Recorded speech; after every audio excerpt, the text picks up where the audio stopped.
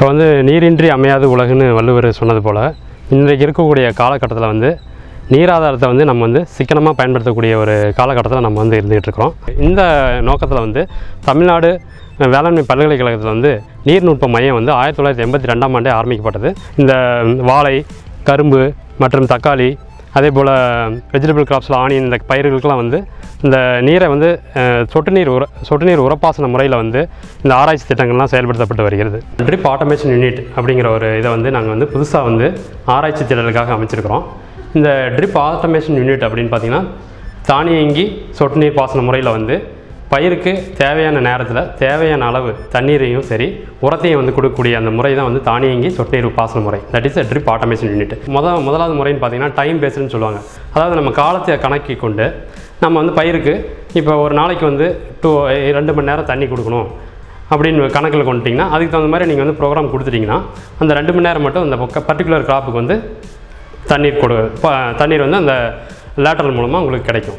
அடுத்தது பார்த்திங்கன்னா ரெண்டாவது முறை பார்த்திங்கன்னா வால்யூம் பேஸ்டு. அதாவது இப்போ ஒரு பர்டிகுலர் கிராப், அதாவது இப்போ பனானான்னு எடுத்துக்கிட்டிங்கன்னா ஒரு நாளைக்கு எவ்வளோ தேவைங்கிறத அளவு கணக்கிட்டு கொண்டு ஒரு மரத்திற்கு தேவையான அளவை நம்ம வந்து ஒரு உதாரணத்திற்கு ஒரு 2000 லிட்டரை வந்து ஒரு நாளைக்கு வந்து நம்ம வந்து பயிருக்கு கொடுக்கணும் அப்படின்னு நம்ம அந்த கணக்கில் வச்சுட்டோம்னா நம்ம வந்து இந்த கண்ட்ரோல் பேனலில் வந்து 2 மீட்டருக்கு, அதாவது 2 மீட்டருக்கு, அதாவது 2000 லிட்டர் தண்ணி போகணுங்கிற அளவுக்கு நம்ம வந்து இந்த கணக்கில் இந்த ப்ரோக்ராம் வந்து இதில் கொடுத்துட்டோம்னா டெய்லி ஆட்டோமேட்டிக்காகவே அந்த தண்ணீர் வந்து 2000 லிட்டர் போனோம்னா ஆட்டோமேட்டிக்காக இதில் வந்து ஆஃப் ஆகிடும். இது வந்து வால்யூம் பேஸ்டு. மூன்றாவது வந்து அதாவது சென்சார் பேஸ்டு. சென்சார் பேஸ்டுங்கிறதுனா நம்மளுடைய மண்ணுடைய ஈரப்பதத்தினை கொண்டு கணக்கில் கொண்டு தண்ணீர் வந்து எப்பொழுது தேவையோ அப்பொழுது வந்து கொடுக்கக்கூடியதான் வந்து சென்சார் பேஸ்டு. 4வது முறை பார்த்திங்கன்னா வெதர் பேஸ்டு. வெதர் பேஸ்டுனா காலநிலை பொறுத்து.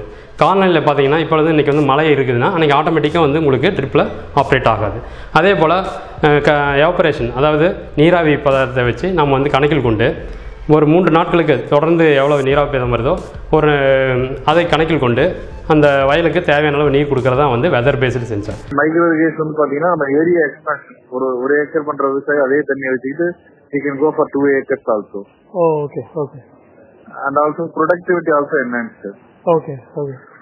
So அப்போ லாங் ரேஞ்சில் இப்போ எலக்ட்ரிக்கல் கன்சம்ஷன் குறையும் அப்புறம். Okay. So there are indirect benefits, energy consumption, labor saving. Okay. These are all the additional benefits. For initially, micro irrigation is recommended for perennial crops like coconut, orchard crops. Okay. Then later on we moved for micro research and development. We developed technologies for micro irrigation for vegetables, even annual crops also. Okay. Vegetables, banana, sugarcane. Okay. Even maize for cereals crops. Oh, okay. Even research are going on rice also. Rice, how best we can grow in the drip. The micro irrigation use பண்றதுல definitely on the minimum say 20% water can be conserved. Maximum 40 to 50. Okay. Even the technology சரியா adapt பண்ண farmer கூட 20% save பண்ணும். 20% save பண்ணும். ஆமா. Okay. So எவ்வளவு cost ஆகும் sir இந்த டெக்னாலஜிக்கு? காஸ்ட் ஆகும் பாத்தீங்கன்னா ஒரு வெஜிடபிள் பாத்தீங்கன்னா ஒரு ஹெக்டருக்கு 1 லட்சம் ரூபாய் ஆகும்.